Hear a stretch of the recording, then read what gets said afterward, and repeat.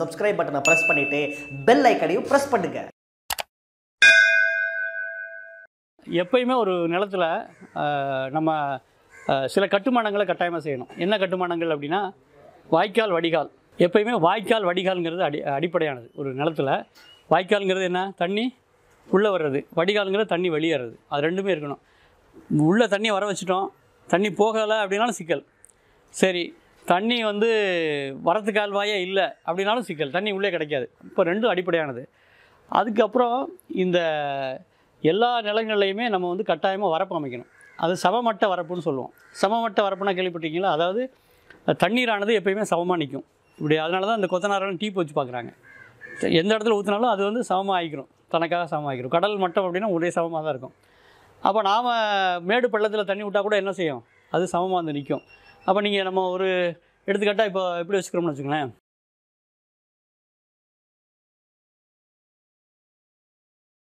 நிலத்தில் இந்த ஸ்லோப்புன்னு சொல்லணும்னா ஏதோ ஏற்ற இறக்கம். இப்போ இப்படி கொஞ்சம் இப்படி இருக்குன்னு வச்சுங்களேன். இப்படி பெரும்பாலும் இருக்கிற இடங்கள் மலைப்பகுதி அதிகமாக இருக்கும், சில இடங்களில் கொஞ்சம் கம்மியாக இருக்கும். நான் கொஞ்சம் பெருசாகவே உங்களுக்கு காட்டுறதுக்காக எடுத்துக்காட்டுக்காக அதை போடுறேன். இப்போ சமமட்ட வரப்பு அல்லது சமமட்ட கோடு, சமமட்ட குழிகள்னு பேசுவாங்க அடிக்கடி. சமமட்டம்ங்கிறது காண்டூர் பெண்டிங், காண்டூர் ட்ரென்ச்சிங் அப்படின்னு அந்த சொல் பயன்படுத்துவாங்க. இப்போ இங்கே தண்ணி இப்போ ஊற்றுறோம்னு வச்சுங்களேன், தண்ணி எப்படி நிற்கும்? இப்படி தான் நிற்கும், இல்லை இப்படி நிற்குமா? இப்படி நிற்குமா? தண்ணி நிற்காது. அப்போ அப்படி நிற்கணும் அப்படின்னா, அப்படி நின்றுச்சுன்னா உடச்சிட்டு போயிடும். ஏன்னா அவ்வளோ பவர்ஃபுல்லானது தண்ணி. அப்போ நம்ம என்ன செய்யணும்னா, இந்த கரை அமைக்கிறோம் பார்த்தீங்களா, இந்த கரை இப்படி ஒரு கோடு போட்டிங்கன்னு வச்சு, இது கற்பனை கோடு அப்படி வச்சுக்கிட்டிங்கன்னா இந்த கரை எப்படி இருக்கும்? கிட்டத்தட்ட இந்த மாதிரி கூட்டிகிட்டே போகும்.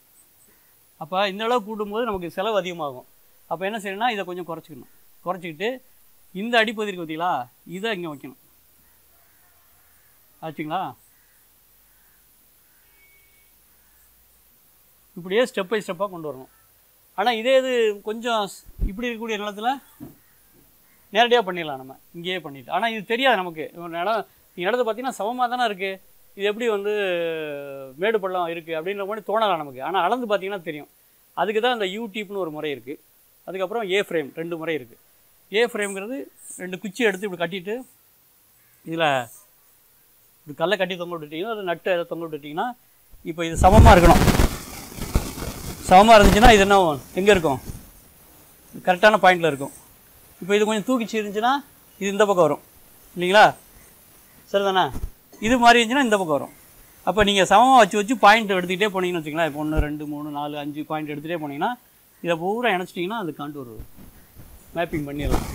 இப்போ இதுக்கு அட்வான்ஸ் எல்லாம் வந்துருச்சு. இப்போ டெலிஸ்கோப்பு அந்த மாதிரியான கருவிகள்லாம் வந்துருச்சு. அது கொஞ்சம் காஸ்ட்லி. இது நாமளே சின்ன இடமா இருந்துச்சு, 1 ஏக்கர் 2 ஏக்கர் அப்படின்னா நாமளே பண்ணலாம். அப்புறம் யூடியூப்புங்கிறது என்னென்னா, ஒரு கம்பு தான், 2 கம்பு எடுத்துங்க. கொத்தனார் டீப் இருக்கு இல்லையா, கொத்தனார் டீப்பை வச்சு இப்படி கட்டிடுங்க. இப்படி கட்டிட்டு இதில் தண்ணியை நல்லா தண்ணியை ஃபுல்லாக பண்ணிடணும். தண்ணி நிறுத்திட்டு குமிழ்லாம் இருக்கக்கூடாது, நீர் குமிழ்லாம் நல்லா உதறி விட்டுட்டு பண்ணிட்டீங்கன்னா இது அதை மட்டத்தை பார்த்து வச்சுங்க. இதை இங்கே வைக்கிறீங்க, இதை தூக்கி அந்த பக்கம் வைக்கிறீங்க. அப்போ தெரியுமா வித்தியாசம்? அப்போ எங்கே கூட வருதோ அந்த இடத்துல வச்சுட்டு புள்ளி வச்சிடணும். அப்படியே நீங்கள் பண்ணிகிட்டே வந்தீங்கன்னா அந்த மேப்பிங் பண்ணலாம், அந்த மாதிரி கோடும் பண்ணிக்கலாம். இது 2 முறையில் பண்ணி நீங்கள் வரப்போ அமைச்சிக்கலாம். அப்படி அமைச்சிக்கிட்டால் தான் எவ்வளோ மழை பெஞ்சாலும் உங்கள் கரை உடையாது. அப்போது கரை உடையாமல் இருக்கும் பொழுது என்ன நடக்கும்? ஒன்று, தண்ணீர் இயல்பாக உள்ளே போகும். அதுக்கப்புறம் என்ன நடக்கும்? மண் அரிமானம் இருக்காது உங்களுக்கு. ஏன்னா மண் ரொம்ப முக்கியமானது. குறிப்பாக ஒரு இன்ச்சு மண் உருவாகிறதுக்கு கிட்டத்தட்ட இயற்கையாக உருவாகிறதுக்கு 4 லட்சம் வருஷம் ஆகுன்றாங்க சில சயின்டிஸ்ட். நல்ல மக்கின அழகான ஒரு வளமான மண் மாறுறதுக்கு 4 லட்சம் ஆண்டுகள் ஆகும். இயற்கையாகவே நடந்துச்சுன்னா நம்ம கம்போஸ்ட்லாம் பண்ணி வேகப்படுத்துகிறோம். ஆனால் இயல்பாக நடக்கணும்னா அவ்வளோ நாள் ஆகும். அப்போ அவ்வளோ ப்ரீசியஸான மண்ணை நம்ம என்ன செய்கிறோம்? தொடர்ந்து இழந்துக்கிட்டே இருக்கோம். எப்போ பெரிய மழை பெய்யும் போதும் காற்றடிக்கும் போதும் என்ன செய்கிறோம்? மண்ணிலேருந்து வெளியே போயிட்டே இருக்கு. எப்படி கண்டுபிடிக்கலாம்? பெரும் மழை பெய்யுதுன்னு வச்சுங்களேன், நீங்கள் நிலத்துக்கு போகிறீங்க, உங்கள் நிலத்துலேருந்து தண்ணி வெளியேறுது. எப்படி போகும்? என்ன கலர்? செம்மண்ணால் சிவப்பாக போகும், கரிசல்கால பால் வண்ணத்தில் போகும். அப்படின்னா என்ன பொருள்? உங்களுடைய வளமான மண் வெளியே போய்கிட்டு இருக்குன்னு அர்த்தம். அப்போ அதை நீங்கள் அரெஸ்ட் பண்ணாமல் ஒன்றுமே பண்ண முடியாது. அதுதான் அடிப்படையானது. அப்போ அதை தடுக்கிறதுக்கான வரப்புகள் அமைக்கணும். அப்போ இந்த மாதிரி வரப்புகள் போட்டுட்டிங்கன்னா இயல்பாக தண்ணீரை மேலே இதெல்லாம் நிலத்துக்குள்ளே தண்ணீரை இறக்கக்கூடிய முறைகள். அடுத்தது அங்கங்கே சில பிட்டு குழிகள் போடலாம். இப்போ 8 அடிக்கு ஒன்று போடலாம், அது ரொம்ப செலவாகும் அப்படின்னா 16 அடிக்கு ஒரு பண்ணலாம். இப்போ நிலத்தில் அங்கங்கே சிறு சிறு குழிகள் எடுத்து சின்ன கல் கூழாங்கல் அல்லது வந்து மணல் கிடச்சின்னா, மணல் இப்போ ரொம்ப காஸ்ட்லி ஆகிடுச்சு, மணல் கிடச்சா மணல் பயன்படுத்துங்க. அப்படி இல்லைன்னா சின்ன சின்ன கல் உருளைக்கல் அந்த மாதிரி இதை உள்ளே போட்டுட்டிங்கன்னா உள்ளே போட்டு திருப்பி மண்ணை போட்டு மூடிட வேண்டியது. மூடியாச்சுன்னா கீழே தெரியாது, மேலே விவசாயம் பண்ணலாம். ஆனால் உள்ளே வந்து தண்ணீர் பிடிச்சி வச்சுக்கிட்டே இருக்கும், வாட்டரை பிடிச்சி வைக்கக்கூடிய ஒரு கெப்பாசிட்டி இருக்குது. இந்த மூலமாகவும் பண்ணலாம், சின்ன இடங்களில் பண்ணிக்கலாம், பெரிய இடங்களில் ரொம்ப செலவாகும். அதுக்கப்புறம் இந்த சரிவுக்கு குறுக்காக உழுதல் அப்படின்னு ஒரு முறை இருக்குது. எப்பயுமே நம்ம உழவு செய்யும் பொழுது தண்ணி எங்கிட்டு ஓடுதோ அந்த பக்கம் விடக்கூடாது. தண்ணி இப்படி வருது, இந்த பக்கம் தண்ணி இப்படி வருது அப்படின்னா இப்படி தான் விடணும். இது இப்படி விழுந்து என்னாகும், மண் எழுத்து போயிடும். குறுக்காக உழுதல் அப்படிங்கிறது ரொம்ப முக்கியமானது. இந்த முறைகளில் இந்த ஸ்ட்ரக்சரை கிரியேட் பண்ணுறது, அதாவது கட்டுமான வேலைகளை செய்ய நம்ம பூமிக்குள்ளே தண்ணீர் சேர்ந்துக்கிட்டே இருக்கும், கொஞ்சம் கொஞ்சமாக சேர்ந்துக்கிட்டே இருக்கும், அந்த ஈரப்பதம் அதிகமாகும். அதுக்கப்புறம் மண்ணில் எவ்வளோக்கு எவ்வளோ ஹீமஸை இந்த மக்க சேர்க்கமோ சேர மண் வந்து வளமாக மாறிடும். அடுத்ததாக நம்ம மழைநீர் சேகரிப்பில் இன்னொரு கட்டம் என்ன அப்படின்னா, ஏன்னா நம்ம எல்லாருமே மழைநீர் சேகரிக்கக்கூடிய நிலைமைக்கு தள்ளப்பட்டிருக்கோம். எப்படி தள்ளப்பட்டிருக்கோம் அப்படின்னா, ஏற்கனவே சொன்னது போல் பொல்யூஷன், அதாவது மாசுபாடு, அப்புறம் ஓவர் எக்ஸ்ப்ளாய்டேஷன், தண்ணீர் வந்து நிறையா உறிஞ்சிருக்கோம். இப்போ ஒன்று நம்ம ஏற்கனவே ஏரி குளங்களை தூர்படுத்துறது, பண்ணை குட்டைகள் அமைக்கிறது அப்படிலாம் செய்யலாம். இப்போ பண்ணை குட்டைகள் அமைக்கிறதுல பெரும்பாலான விவசாயிகளுக்கு விருப்பம் இல்லை. ஏன் இல்லை? இடம் போயிடும். பண்ணை குட்டையை வெட்டினா இடம் குறையுமா கூடுமா? இல்லை, பண்ணை குட்டை வெட்டுறோம் இல்லையா, அப்போ நம்ம நிலத்தில் விவசாயம் பண்ணக்கூடிய நிலம் குறையுமா கூடுமா? கூடும்னு சொல்கிறேன் நான். ஏரிக்கரை எல்லாமே ஏன் கூடும் அப்படின்னா, இப்போ பாருங்கள், இப்படி வந்து ஒரு இடம் இருக்குது, இந்த நிலம் அப்படி இருக்குன்னு வச்சுங்களேன், இது ஒரு 10 அடி, நல்லா 100 அடின்னு வச்சுக்கிறோம், அதை அளக்கிறதுக்கு ஈஸியாக இருக்குது, 100 அடி நீளம். இப்போ இங்கே இதை வெட்டுறீங்க, இப்படி வெட்டி இப்படி போய் இப்படி எடுத்து இப்படி வந்து இப்படி கொண்டு வரீங்க. எல்லா இடத்துலையும் மரம் வளர்க்கலாம். இங்கே மரம் மட்டும் வளர்க்குறது இல்லை, சின்ன சின்ன ஊடு பயிர் பண்ணலாம், ஒரு ஸ்டெப்லையும் பண்ணலாம். ஸ்டெப் கல்டிவேஷன் சொல்கிறோம்ல, அதில் பூரா பண்ணலாம். கொஞ்சம் க்ரியேட்டிவாக யோசிக்கணும், அவ்வளோதான். நம்ம என்ன நினச்சிட்டோம்னா, இப்படி வெட்டிட்டோம்னா விவசாயம் பண்ணுறக்கூடிய இடம் குறைஞ்சிரும் அப்படின்னு நினைக்கிறோம். இல்லை, கூடும், அதுதான் அடிப்படை.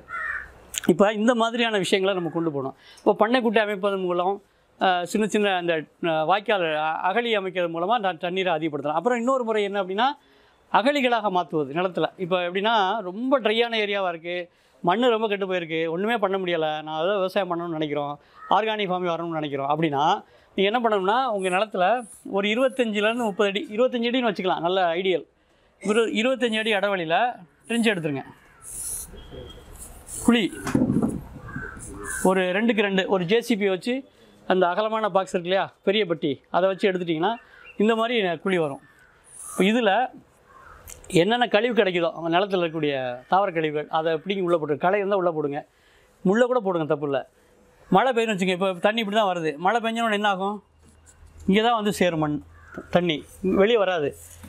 இது எப்போ ஆகும்னா, இப்போ இந்த நிலம் இப்படி இருக்குன்னு வச்சுங்களேன், இப்போ நாங்கள் இங்கே ட்ரென்ச் எடுத்தோம்னா தண்ணி இங்கே வந்துச்சுன்னா, இங்கே ஒரு ட்ரென்ச் இருக்குது, இங்கே ஒரு ட்ரென்ச் இருக்குது, இங்கே ஒன்று இருக்குது, இப்படி இருக்குன்னு வச்சுங்களேன், தண்ணி வந்து இங்கே விழுந்து நிரம்புது, அப்படியே நேரம் இங்கே வரும்னு நினைக்கிறீங்களா? இல்லை, இப்படி வரும் தண்ணி, இப்படி இறங்கும் தண்ணி, இப்படி இறங்கும். அப்போ எவ்வளோ தண்ணி உள்ளே சேரும் பாருங்கள். தண்ணி இங்கே நிற்கிற தண்ணி என்ன செய்யும், இந்த அளவுக்கு இறங்கும், இந்த தண்ணி இங்கே இறங்கும், ஏன்னா உறிஞ்சும், பூமி உறிஞ்சு தானே.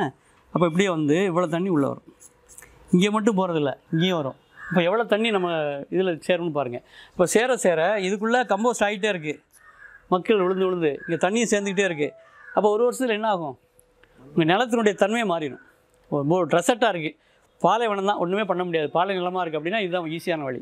தோண்டிட்டு இதில் பூரா நிறையா செடிகளை வச்சு விட்ருங்க, மரங்களை வச்சு விட்ருங்க. இந்த ட்ரெஞ்சில் பூரா வரிசையாக 20 அடிக்கு 1, 10 அடிக்கு 1, 40 அடிக்கு 1ன்னு கணக்கு இருக்குது. அது மாதிரி வச்சு நாளைக்கு அந்த அணிநிலக்காடை பற்றி பார்க்கும்போது நம்ம அதை பேசுவோம்.